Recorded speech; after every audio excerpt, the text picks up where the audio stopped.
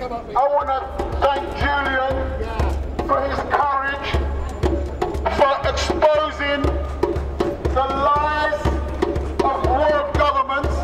We have to pay homage to this brother, because it isn't easy to be courageous today in the world we live in. Julian has given me the courage to speak.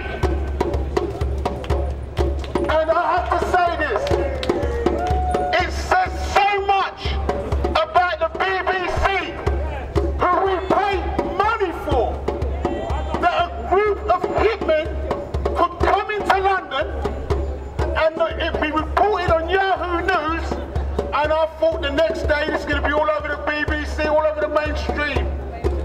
Nothing.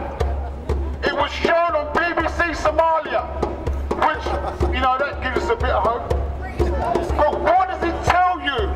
The fact that the CIA could try to kill someone on the streets of London and the BBC was mute. Every mainstream medium corporation in this country was mute. Who are they working for?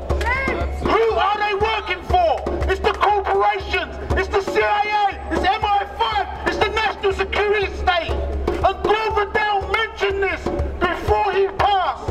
He suspected that the power will be taken out of the hands of the executive, and the National Security State will be running the American government. And what happens after that? You run the American government, you run the world. But God, thank you, my man, because they're in their death throes. They're in their death throes, and we will all soon be free. And Julian is going to be free. No matter what they do, no matter what they've said, Julian has exposed the whole corrupt system, and that we have to pay him homage for, man. We've got to say, Julian, you are the man, and that's why we're here, to support this brother.